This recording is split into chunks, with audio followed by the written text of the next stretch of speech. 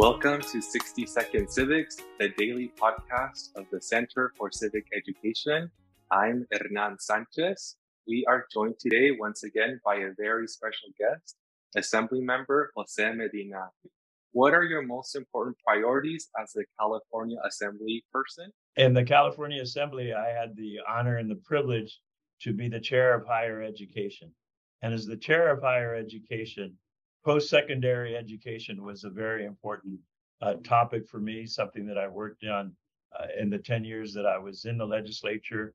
Things like keeping college affordable, keeping access to higher education, making sure that all students had access were some of the things that were most important to me as a state legislator. Gracias. Thank you again, Assemblymember Jose Medina.